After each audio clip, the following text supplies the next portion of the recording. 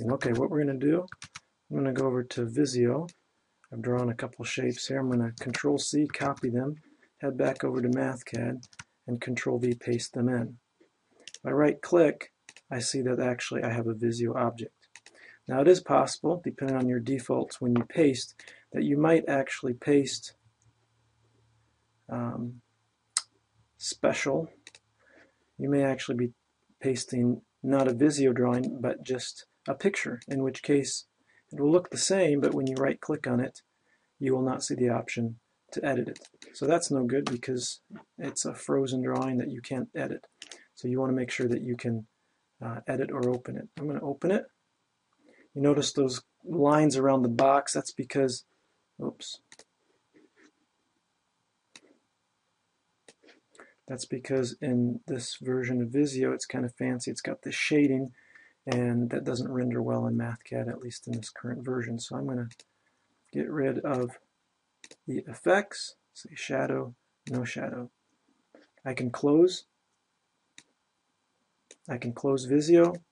It'll take me back to MathCad, and the updates are made. The other way I can insert Visio, which is usually how I do it, is I just position my cursor somewhere where I want to place it, and I go Insert, Object, and there's many choices. I pick Visio Drawing. It will create Visio Drawing. It's kind of confusing here, but I'm going to click back into my MathCad space, and now I have this dotted line. This is my Visio drawing. It's blank. I'm going to right-click and open it because I prefer to edit it within Visio. Visio will open.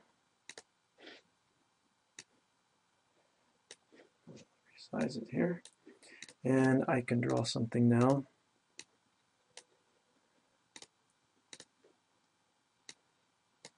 Okay. If I close out of here, it returns me to MathCad, and sure enough, it's there. Now, the box is big, so I can't put other MathCad objects around here. So to resize that, the best way I found to do it is go back and open Visio by right-clicking on the Visio object. And you can resize the drawing page if you hover over the border and hold the Control key. You get the double-sided arrow, and you can resize that. Resize this one.